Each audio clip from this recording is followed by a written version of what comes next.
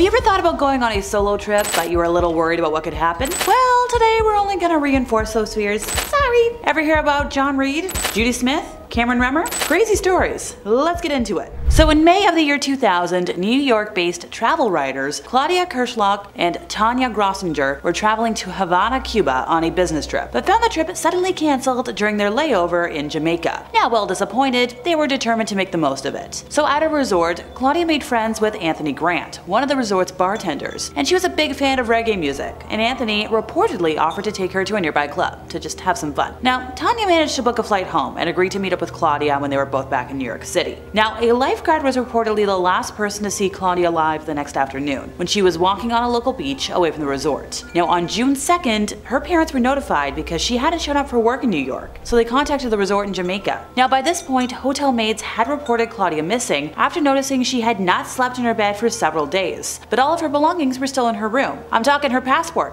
credit cards, cell phone. Almost $200 in cash were recovered from the hotel safe where she had left them. Now, Claudia's mom Mary told the press that she was a very organized person. She would have brought her belongings with her had she planned any sort of excursion or variance in her trip. So as soon as they found out their daughter was missing, Claudia's parents were on the next plane. But their attempts to find out what happened to their daughter hit one dead end after another, all beginning at the resort where she had been staying. So as a security precaution, the license plates of all vehicles entering and leaving the resort are carefully logged in a logbook, which is great. But oh so conveniently, the logbook for the month that Claudia disappeared was missing. Then a videotape from a surveillance camera mounted near her room had been recorded over. Finally, the room where she stayed was cleared by housekeeping and security before it could be processed for clues. Well, that's a lot of quinky-dinks. There was no quinky-dink. Little sus. Now, frustrated by the progress of the investigation, Claudia's parents brought in the FBI and an American search and rescue team. And according to a canine handler on the case, his dog tracked her scent to the home of Anthony Grant,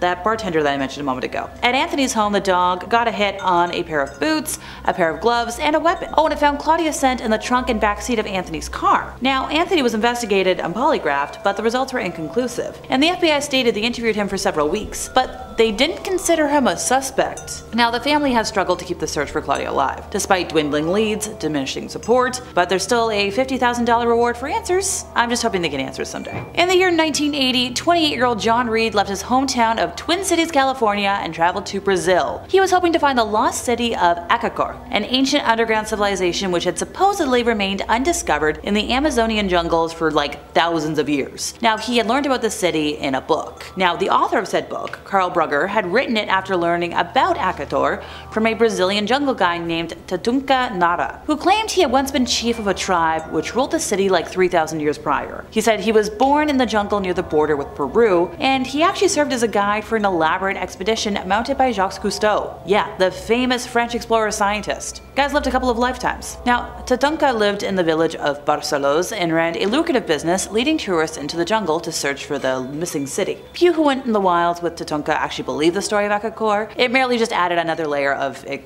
fun to the adventure of a lifetime. But for folks like John, the tale touched deeper chords, and he decided to accompany Tatunka on one of these expeditions. He left his dog tags and return plane ticket in his hotel room, but never came back. Now, Tatunka always claimed that he ran off and hid in the jungle after they decided to return to the city. However, Reed was not the only person to disappear under suspicious circumstances in Tatunka's company. During the 1980s, a Swiss man named Herbert Weiner and a Swedish woman named Christine Huser would also mysteriously vanish during an expedition. All we found was Herbert's jawbone. In addition, Carl Brugger would meet his end too soon on a Rio street in 1984, and authorities have always believed that Gunther Hook was responsible for his killing and 3 disappearances, but there's never been enough evidence to charge him. Oh right, I'm getting ahead of myself here. You have no idea who Gunther is. Well, it was actually revealed that Tatunka was a German citizen named Gunther. The police have his birth certificate and other personal records, and they studied photographs of him, like old photographs, and they're like, yeah, that's you. Police records show that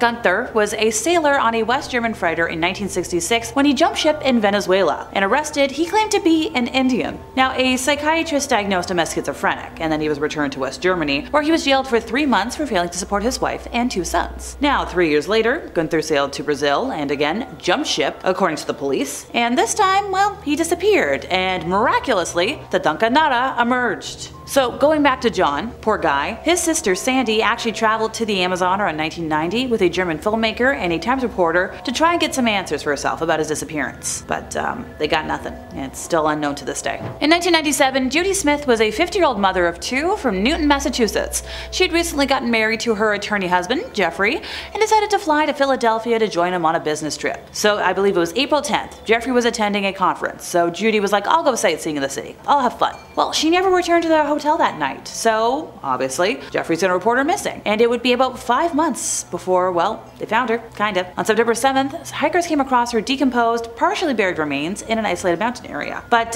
here's the thing. Here's why it's baffling. Judy's remains were found over 960 kilometers away in North Carolina, and nobody knows what happened to her. So authorities concluded that she was likely a victim of foul play, but since she still had her wedding ring, $167 in her possession, robbery wasn't a motive. And even though she normally carried her belongings in a red backpack, a blue one was found at the scene. And to make things even stranger, there were indications that Judy had traveled to the area voluntarily, seeing as 4 witnesses had seen her in nearby areas. All indications pointed to Judy being in a friendly mood, and a witness who spoke with her said she mentioned her husband was an attorney. So if the woman that witnesses spoke to was indeed Judy Smith, no one knows why she felt compelled to run off without telling her family. And if she chose to disappear on her own, how did she wind up on a remote mountain? So even though he was 86 years old at the time, Leo Widicker still lived a very active life. He had been married to his wife Virginia for 55 years. They both belonged to a Christian organization called Maranatha Volunteers International, and by 2001, the Whitakers had worked with Maranatha on 40 humanitarian trips. For their 41st trip, the couple left their home in North Dakota to accompany the organization to Tabacon Hot Springs in Costa Rica. So on November 8th, Leo rested on a bench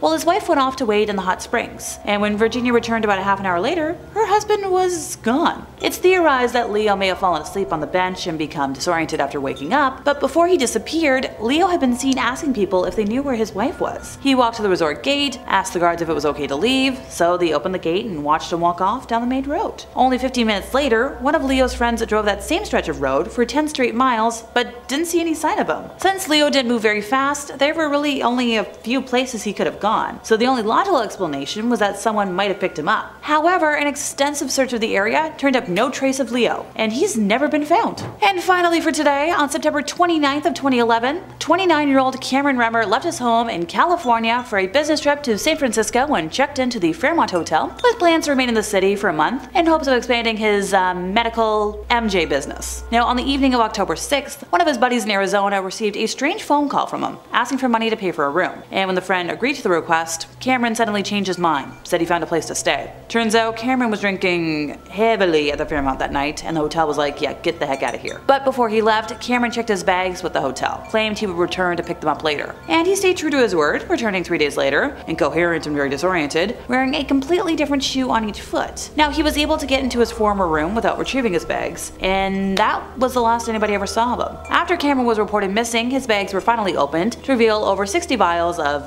MJ, along with $30,000 in cash. Now, there have since been numerous unconfirmed sightings of a disheveled Cameron wandering around San Francisco, leading to speculation that he suffered a bit of a break and is now a homeless transient. But I wonder, could his disappearance be connected to the large quantity of fun stuff and cash he had with him? Until he's found, we're never gonna know. And that's the end of our time once again, folks. I've been Alexa, resident Ookie Spooky Girly. See y'all next time, you love the spooky people.